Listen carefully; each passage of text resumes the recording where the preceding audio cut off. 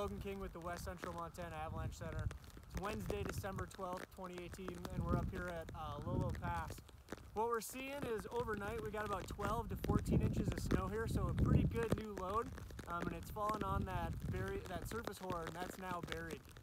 For the most part, it's not too reactive, but in areas where there's some wind deposit, like there is right here, we're getting some shooting cracks, some wolfing, and in our stability test, we even got it to propagate on just 2 taps.